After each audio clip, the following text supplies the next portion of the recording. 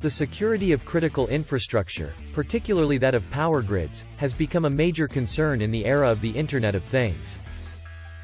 The 2009-2010 Stuxnet worm attack on an Iranian uranium enrichment plant, and the 2015-2016 cyber attack on the power grid in Kiev, Ukraine are examples of the vulnerability of these systems to cyber attacks. Physical and cyber security of smart power grids is challenging due to their complexity and inhomogeneity.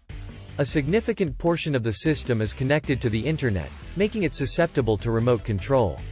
Industrial control systems, ICS, are used in various forms, such as the EMS, SCADA architectures used in power grids.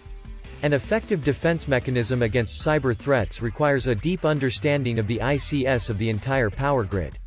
A new perspective on the smart power grid structure is proposed in this article, as well as a modular testbed-like system for modeling cyber attacks, anomaly and intrusion detection. The smart grid, SG, can be deployed in two different ways, as a centralized cloud-based structure or as a modular structure. Each architecture has its own advantages and drawbacks. The centralized model simplifies the complexity of the system, but makes the model unrealistic.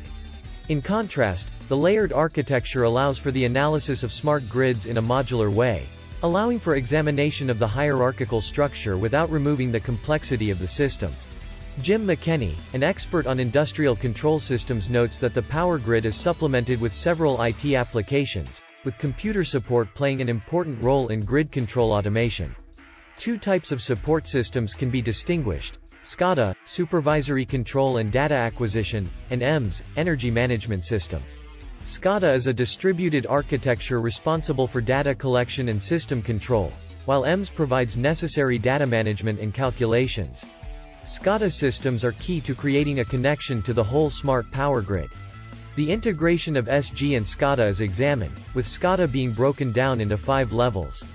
Comparing its structure with the modular SG model, the SCADA components can be classified into SG layers. The SG component layer includes the SCADA physical subsystem and network operation devices.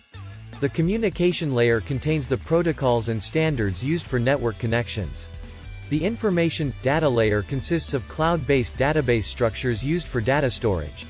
The function layer includes all calculations, operations, and control logic that control the system. The business layer consists of the human machine and graphical interfaces at the end systems, used for real-time user intervention.